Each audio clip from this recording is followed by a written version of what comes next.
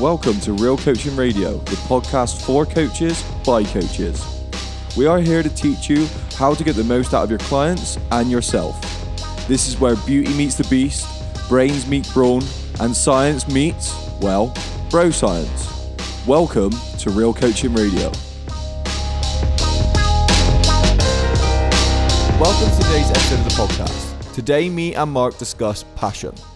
We give an honest opinion on what it's like for your passion to be your job.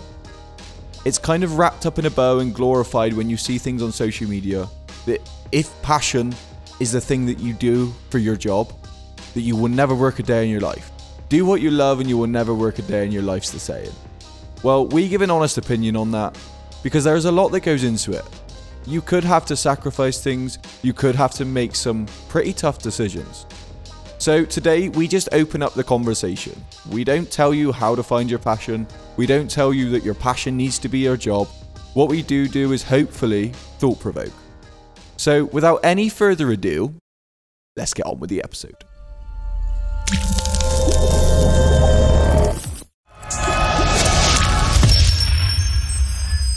I reckon the passion talk is so interesting because that is an outlier. We are outliers when it comes to having a passion which is also your job.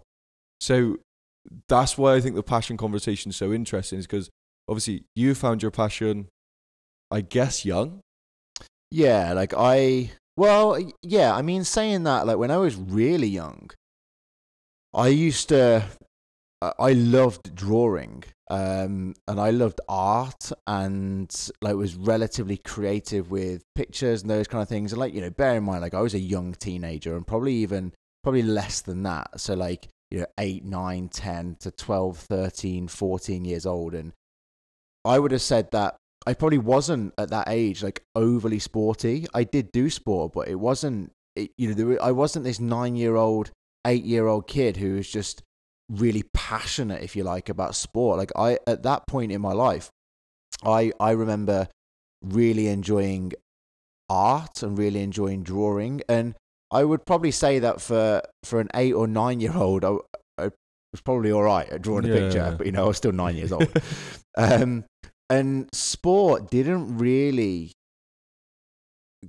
come to the forefront of something that I was really passionate about, if you like, until I probably hit 15, 16.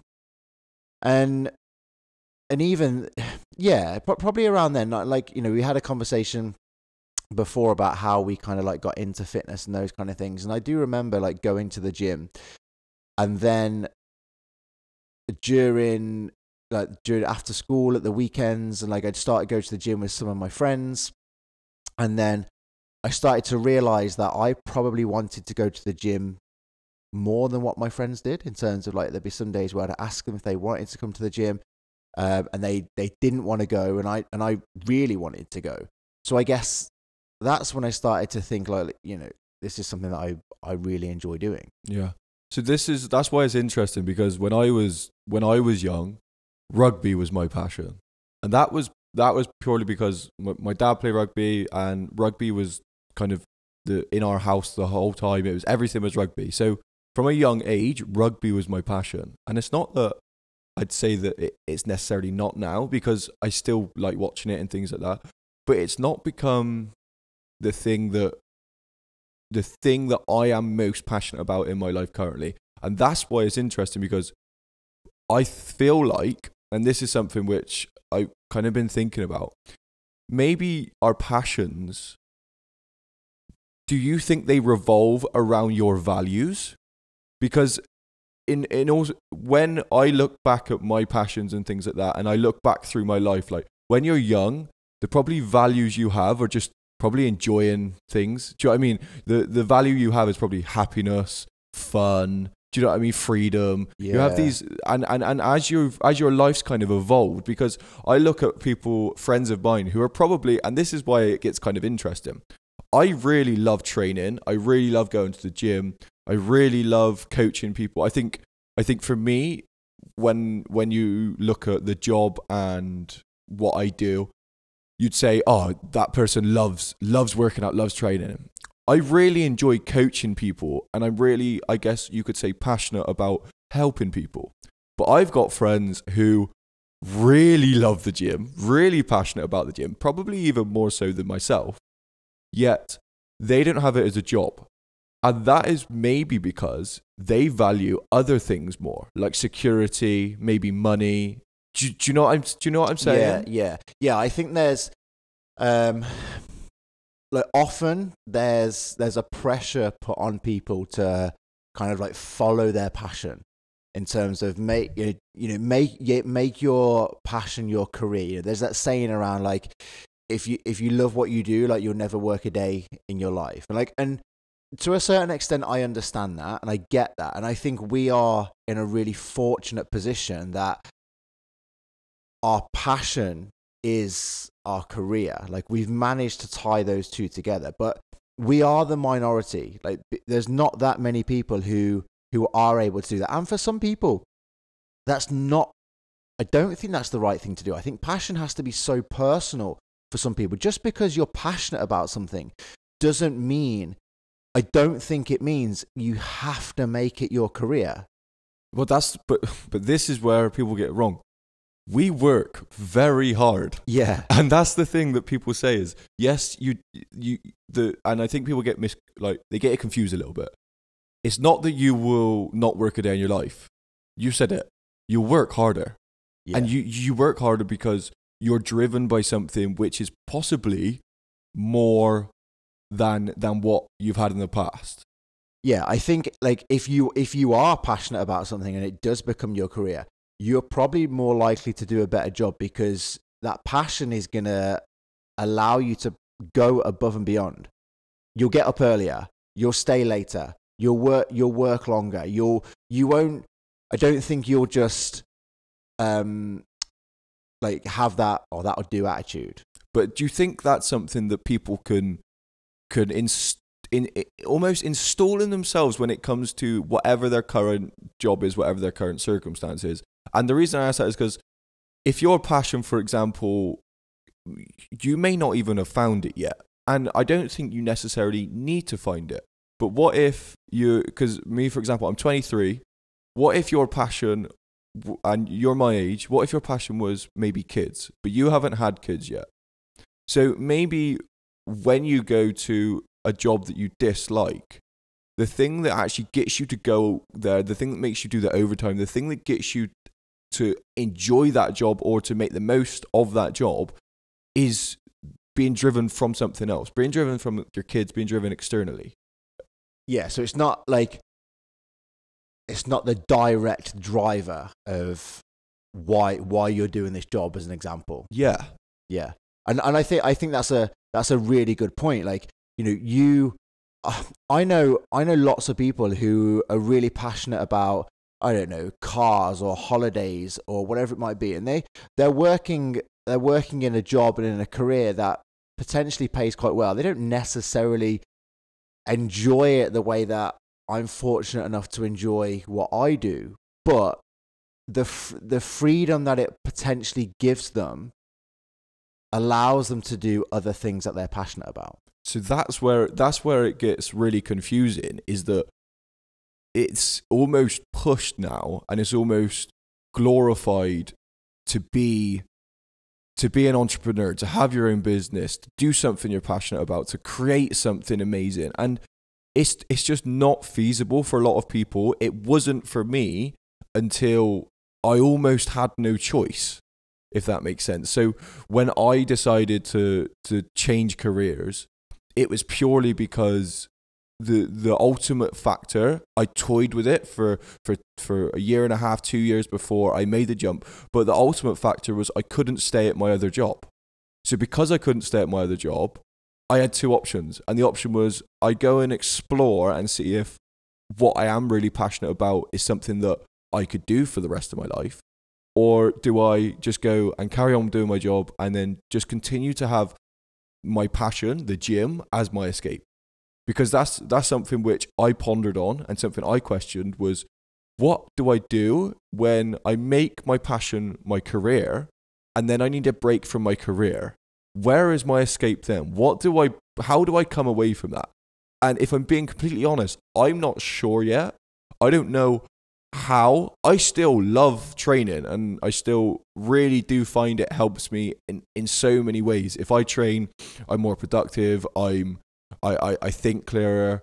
I'm probably a lot nicer to be around, and it is still kind of an escape.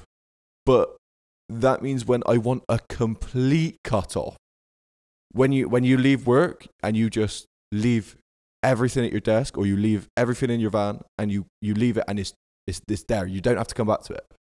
Whereas we constantly are in it. Yeah. Is it that glorified? Is it that good? And that's something that it's just people forget about. Yeah. I think that's a really good point. That people probably seem to think that, you know, if you do something that, and take coaching as an example, like people get into fitness because, this is one of the reasons why I got into coaching. People get into it because they love training themselves, and they love the gym. And I saw something, I can't remember where I saw it now, but I saw something online the other day. I think it was on Instagram, and there was a quote around saying kind of like, your love, and it was specific towards fitness coaching, like your love for training isn't necessarily going to make you a good coach. Like there has to be a love and a passion for wanting to help people. That's where people get it wrong. Yeah. And I think people sometimes come into our space and think like, I love going to the gym. Like I love training. So I'm going to get into coaching and I want to be a really good coach. And then like some of the stuff that you're not necessarily told when you first start in the fitness industry is like, you're going to be at work at probably 5:30, 5 a.m. in the morning. You're potentially still going to be at work at 10 p.m. at night. And that's the reason that I feel like some industries are specifically, you said it yourself, you probably do need to be a little bit more passionate, or you need to have some reason for doing that. Yeah, absolutely. Like, you know, that whole scenario around what I just said in terms of, you know, if you do something that you love, you'll never work a day in your life. In terms of what you said, like, yeah, we work damn hard. And that's the thing that when I leave the gym and I go home, I'm programming, I'm creating new things for my clients to kind of have as guides or as little bits of nutrition info and things like that. So there isn't a time, I don't think. But are you going home and doing that stuff like because you're passionate about it? Well, this is why it's a big question, because it's ultimately working out the driving factor for why I'm doing it. And that's why I say, does passion have to be your job? Probably not. In all seriousness, we're very fortunate that it is. But then is fitness my passion? Is training my passion? Or is my passion wanting to help people? Is my passion wanting to stop people from feeling lost? Because that, for me as a coach, is probably the where you should be in the sense of your driving factor should not be the fact that you love doing bicep curls. The driving factor should probably be, well, there's a lot of people out there who really are, for me, have body image issues. There's a lot of people out there who relate their kind of how they look to being the value they put on their own life type thing. And that's something I want to stop. So that's something that I want to combat. Yeah. And I think something else to go along those lines of passion is that your passion needs, let your passion evolve, I think. Like and what I mean by that is kind of, you know, don't necessarily like just pigeonhole this passion of, as an example, kind of, you know, I loved training when I was younger. So my passion was the gym, my passion was training, my passion was exercise, and that's why I got into the fitness industry. Now, all of that is still my passion. But if you take everything that I do, the thing that I'm probably most passionate about in my, these many job roles that I have within the fitness industry at the moment, in terms of where my career is going, is teaching new coaches to be either get into the fitness industry and be a coach, or to upskill and become better coaches. Whereas if you'd have asked me 10, 12, 15 years ago, is my passion to become a teacher? I would have said no. Well, yesterday I spent the whole morning chasing a bloke round in a field with a camera, creating content. And when I first got into this, would I hell have thought I was going to be doing that? It needs to be a growth-minded approach when it comes to your things you're passionate about. The thing you're passionate about could be the thing that gets you into something, but that could be the thing that holds you back. Your greatest strength can be your greatest weakness. Look at, you said it, bodybuilders. Yeah. How one single-minded is their training approach. Yeah. And it's not necessarily the best one. Yeah, but I think that's a really, really good point, because I think if you try and you find this passion and you say it's training, you find that your passion is training, and then you really pigeonhole this passion into it's just training, and you don't see it as it's training, but there's multiple facets that could come into training. Like, you're probably going to end up falling out of love with it because you're trying to force it. So take everything in fitness. Like, if people are really, really passionate about bodybuilding, pretty much everything else to do with fitness, like, they disregard. Yeah. If you're really, really passionate about CrossFit, everything else to do with fitness, people disregard. Yeah. Like, bodybuilding and CrossFit are probably the two biggest things in fitness, quote unquote, if you like, at the moment. And the amount of arguments that I see on social media around, bodybuilding has to be the only way to train. Like, you can only build muscle if you do bodybuilding. Yeah. Like, people are like, I'm a CrossFitter, I'm fitter than you. Like, and it's all like really, really closed-minded. Whereas, can you just see fitness and take a small step back and open your vision and be a little bit more open-minded? Because if you're really closed-minded about, bodybuilding is the only way to train, CrossFit is the only way to train, are you going to end up potentially doing more damage to either your own business and, N equals 1, right? Like, if you've had a positive experience with something, a lot of people generally tend to force that experience on, buy my diet. Like, it got me a 6-pack. But that's where, especially in the fitness industry, just because someone's got their body to a certain point doing a certain way does not mean that approach is going to be the perfect one for you. And I'm talking to someone who's maybe looking for a coach right now. So if you're looking for someone to take you through personal training and to learn,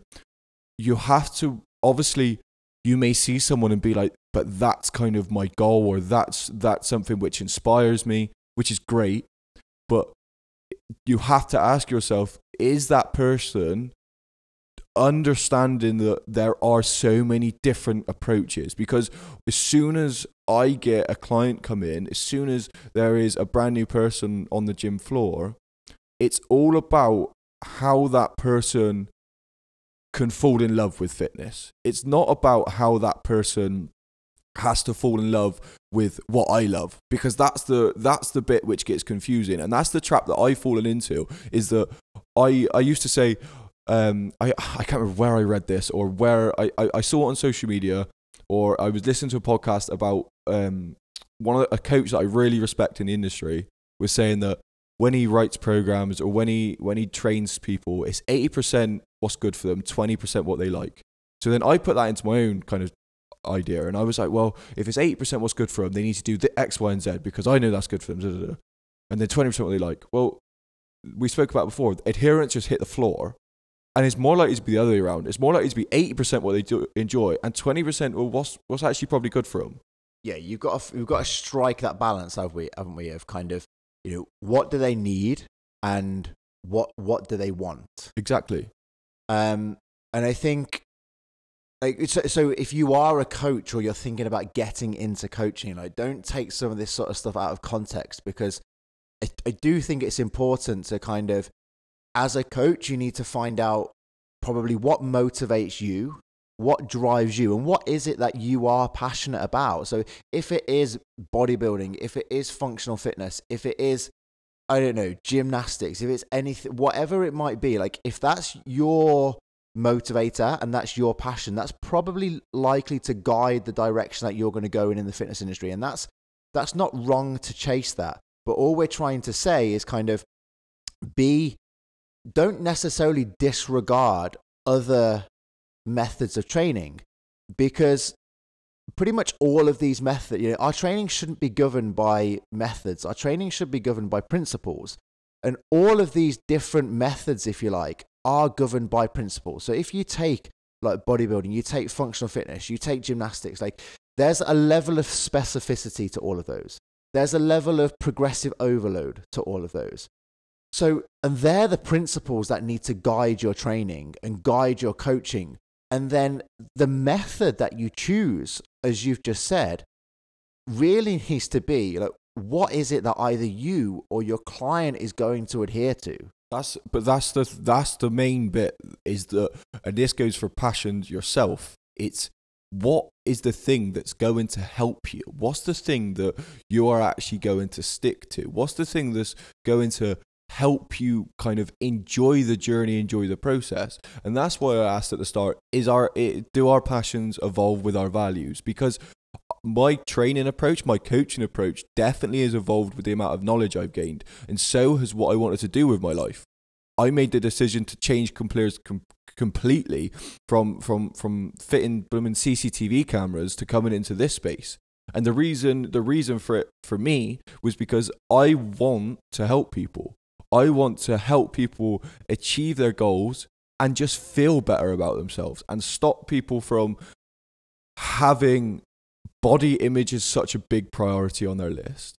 That's why I think functional fitness is brilliant, because it is a lot about performance. Don't get me wrong, I'm driven by the way I look.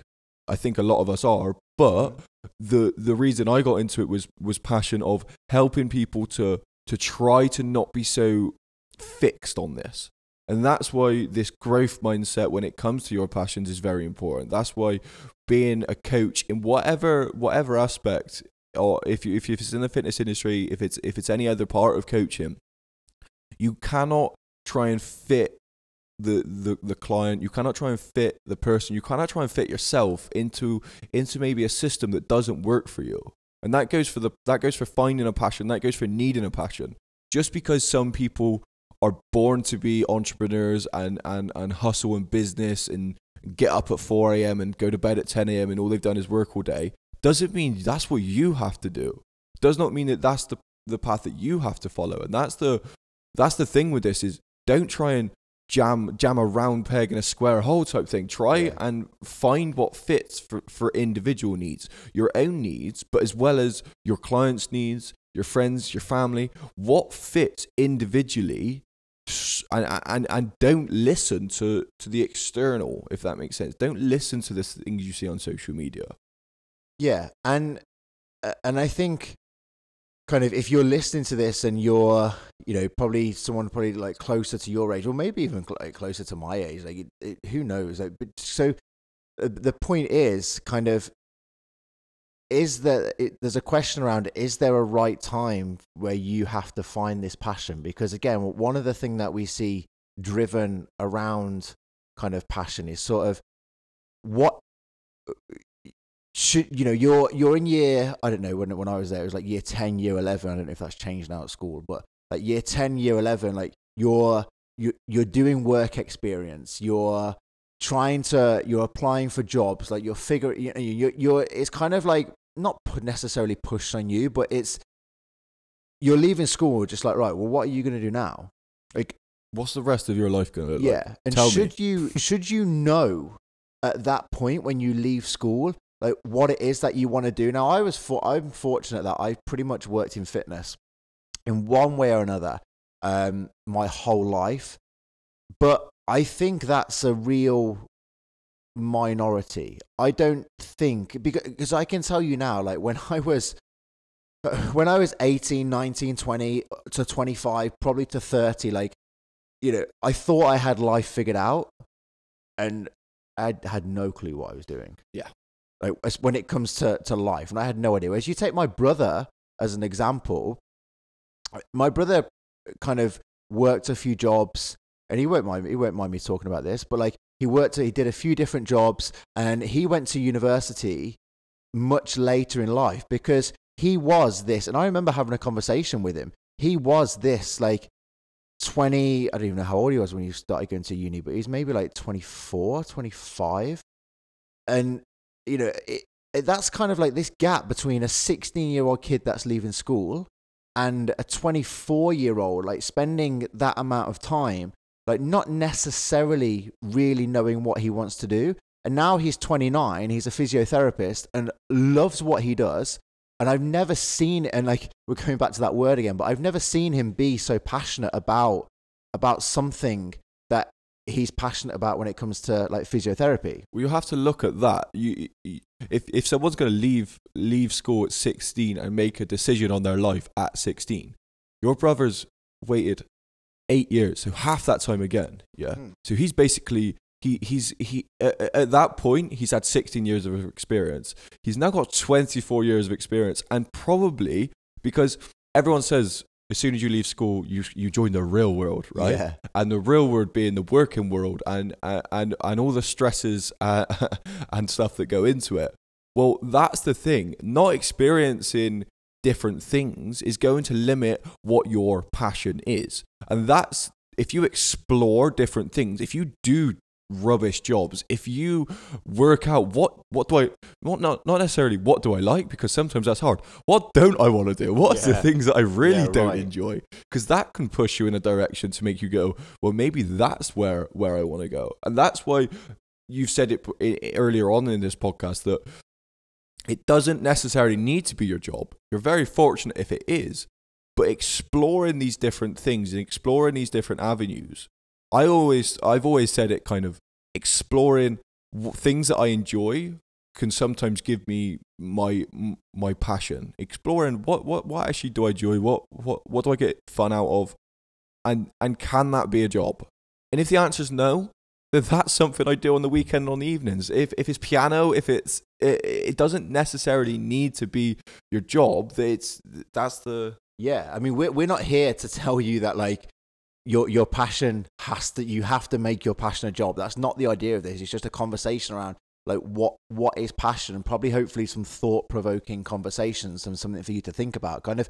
So again, that's a really good question. Like, does your passion have to be your job? And like the answer is no. Like I think passion has to be really, really personal to each individual. And again, like passion gets dressed up to be this thing that gives you like fire in your belly and gets you out of bed in the morning and like keeps you up till 4 or 5 o'clock in the morning working, and kind of all of these other fancy, extravagant things. Like it's on your mind 24/7. Like, but we live in a world of like massive extremes at the moment.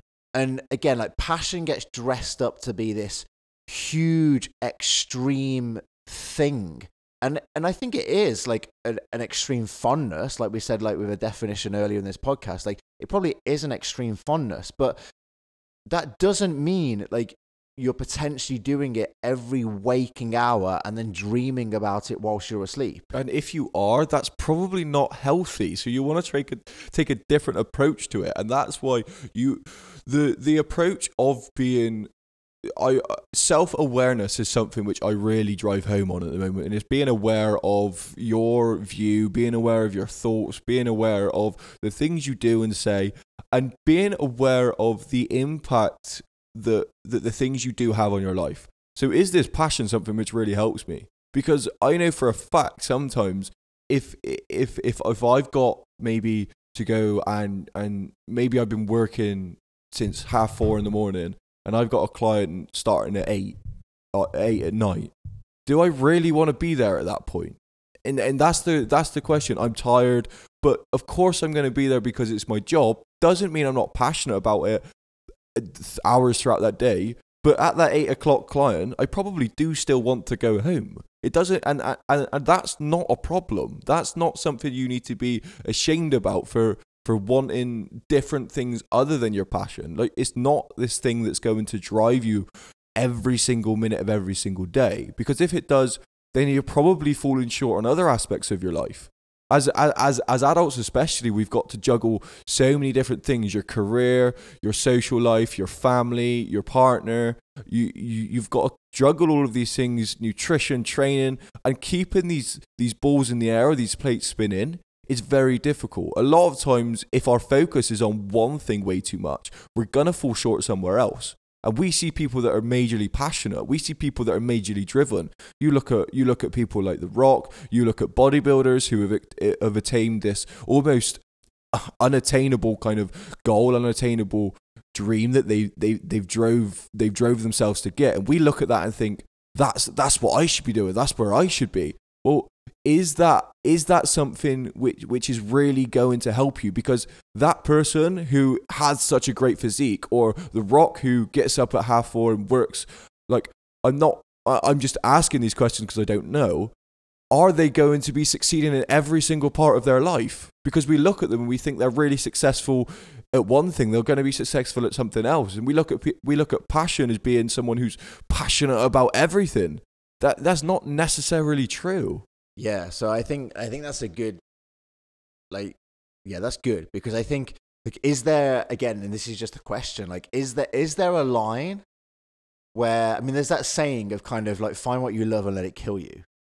Right. Like, you know, is there a line where passion becomes an obsession and then it ends up going too far, and like you say, you're either, it's having a negative impact on your lifestyle and anything else. So take, like, I remember when I was younger and I read Johnny Wilkinson's autobiography. Yeah, I've read that one. Yeah, and he was, you know, obviously he's mega passionate about rugby, or certainly was mega passionate about rugby. And there were times where after training he would do so. I think it was something like, after most training sessions, he would have to kick 50 goals off his right leg and then 50 off his left leg. And if he missed one, he started again. And he didn't leave until he went 50 straight. And I remember reading this one section where it was kind of like he was doing that, and then he missed a dinner with his wife, and I think his wife was just like waiting at this restaurant table by herself, and he was just still on this field like kicking balls. And it's kind of, is that a passion that's, I'm not going to say is it a passion that's gone too far, because obviously I think if you're going to go to that level, that extreme level, like elite sport, then there probably needs to be something that's a bit more of a driving factor than just passion, if you like. Like, that's where we do see these extremes, because they're in these extreme scenarios. But is there a time, based off what you've just said, like in your own life, where passion can become so all-consuming? Yeah. And I think it can. Johnny Wilkinson kicked the last kick. Do you know what I mean? The 2003 World Cup, he won that. And probably all those years of practice led up to that point.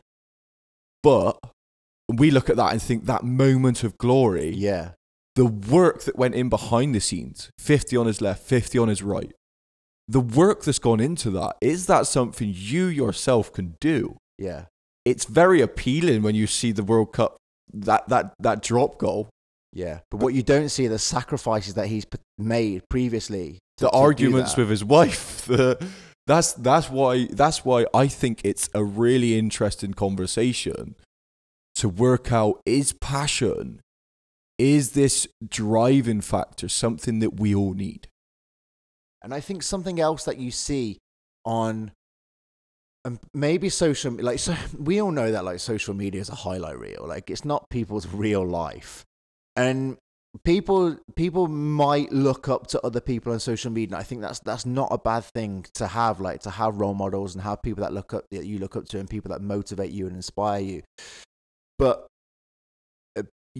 people might look up to other people and see this highlight reel and think, oh, this person's really passionate about what they do, and they seem to just have their whole life figured out, and they seem to have it all in a row, and, you know, they're ticking all these boxes every single day. But what they might not see is like they probably don't get it right every day. No, definitely don't get it right every day. The reason passion can be such a negative thing is because if it can become obsessive, if it can become addictive, then it gets to that point of never being satisfied. And that's because if you're driven by a passion, if you're driven by something, and that passion could be wanting to be famous, for example. That passion could be wanting to be desired. That passion could be wanting to be known. And you could be driven by something which really is quite negative. And that's why I think the passion conversation is so interesting, is because what is it that makes it so glorified? It's these people who get these good moments, the Johnny Wilkinson kick, the Rock with his whatever 45 million followers or whatever he's got, and the life that he lives. But the work that goes into that and the passion that's probably driven behind that is probably something a lot deeper than just that one want to, oh, I like fitness or I like rugby. There's something else there which kind of drives it. And I think that it's what is the cost of ambition? Yeah. I think there's a big cost to ambition, if I'm honest with you. Long days, long nights, potentially an impact on social interactions with friends and family. I wholeheartedly believe that, because I would see myself as a relatively ambitious person and a relatively driven person. And I know for a fact, like, there's things that I've sacrificed in my life. Like, so for example, like this morning, like we've come, it's early in the morning and we're recording this podcast, and kind of, I didn't see my son this morning.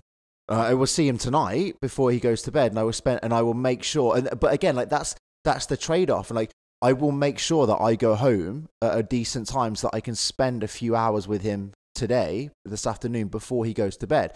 But I didn't see him this morning. So that's why whatever you're whatever the thing is that drives you, whatever your passion is, and again, it could be getting up, going to a rubbish job that you maybe dislike, purely for the fact that you need the money to be able to put food on the table for your family, or to go on the holidays that you really do love doing. You maybe love traveling, but the sacrifices are always there, and it's the trade-off of the reward you get afterwards, because maybe the thing that you sacrifice now is the long-term reward, the bigger thing, and the more important thing is something that is actually going to get to be there. And that's the thing that you need to sometimes kind of sacrifice. You look at people who's good with money, people who are good with money, because they understand they're sacrificing the now for the future. Yeah, I think that's a really, really good point. Like this delayed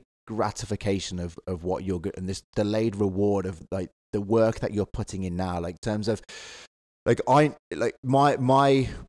goal, my ambition is, when I'm, I don't know, in my late 40s, early 50s, like I want to be at a point where I can afford to do less, and I'm not really having to work anywhere near as much that I'm doing now.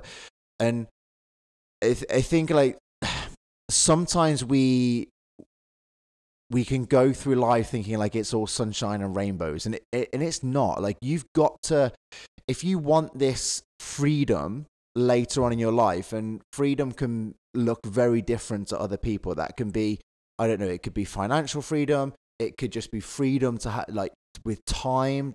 I guess it depends on what you value as an individual. But there's a reason why when we first started our business, like, I was working on Christmas Day. I was editing videos on Christmas Day. The day the website launched, I was working at 3 a.m. I was working at 4 a.m. and Kate was doing the same. Like, we were sat on this sofa, like, didn't see in the new year. I was sat on a sofa, like, on a laptop. She was sat next to me on a laptop, and we worked for the best part of 4 or 5 hours solid into the night without saying a word to each other.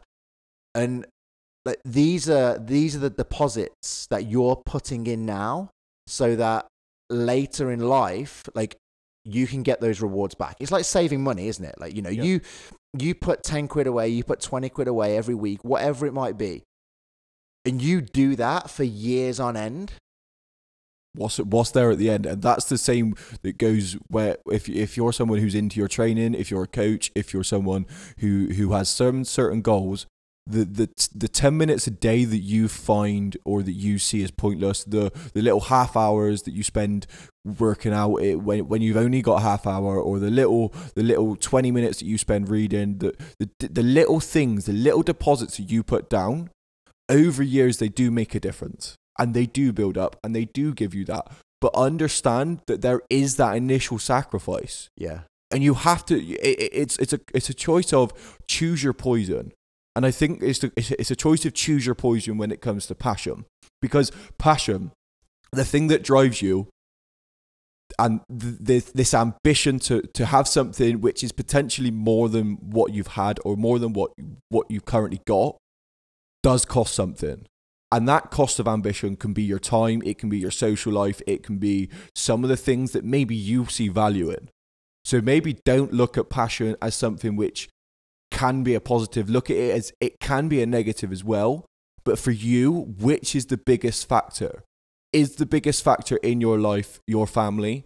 So is the biggest factor in your life spending time with your family currently? Or is your biggest factor in your life getting to a point where in 10, 12 years time, you can spend unlimited amounts of time with your family because you've put the work in now? What is the poison that you are going to take when it comes to your passion? Are you going to spend long nights, miss meals with your wife to go and kick goals to get to win the World Cup? What is the thing that's going to be for you? Because I couldn't do that. I wouldn't do that. But I know for a fact I'll put work in to do something I am passionate about, because I know the reward that it will give me, and I know the reward that it will help other people. Does not mean that's something that everyone needs to do. Does not mean that's something that you yourself need to do. And I kind of want to leave you with just a few questions, if I'm honest with you. I guess the first question is, what are you willing to sacrifice to get what you want? And is that sacrifice going to be worth it? Now, this whole conversation is not us telling you how to find your passion. This whole conversation is not us explaining that passion's the best thing. This whole conversation is just to thought provoke, to make you understand, is passion worth it? Is the thing that I'm chasing worth it? Is there something out there that is there for me? Is there a passion that I just haven't explored yet? And the passion conversation is so interesting. The other question I want to kind of leave you with is, does your passion have to be your job? And kind of see if it's something which is feasible, because is passion and your job going to take over your life, and you're going to have to sacrifice other things? You have to ask yourself that question again. What are you willing to sacrifice? And I'm going to leave you with that. So thank you once again for tuning in. This has been Real Coaching Radio. If you want to find us, then you can find us at Mark Origin Series or at Hack the Body, Hack the Mind on Instagram. And just remember that passion can help drive us, but passion can also be the thing that kind of destroys us. Your greatest strength can be your greatest weakness. Thank you very much. We will see you on the next one.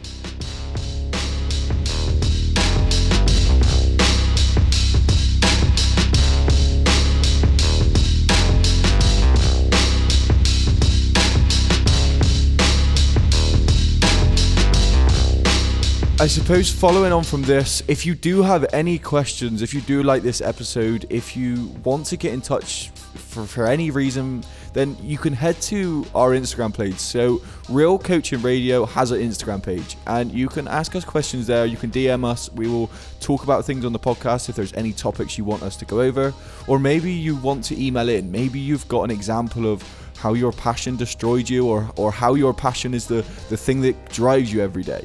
maybe you just have any questions, then you can email into us, info@realcoachingradio.co.uk. So once again, I will leave you with that one question. What are you willing to sacrifice to get the thing you want the most? Thank you so much for tuning in. Thank you so much for listening to us talk. It means a lot. If you do like the podcast, please give us a 5-star review on iTunes. It is greatly appreciated. Share this with your friends and family as well. If there is someone who wants to get into fitness, if there is someone who wants to get into coaching, or maybe someone who is a coach, then you can learn a lot, probably from Mark especially. He's been in this industry a lot longer than I have, and his knowledge is second to none. So if you do know someone who wants to learn more, or maybe yourself, then please share this with people and continue to listen. Thank you so much. We will see you on the next one.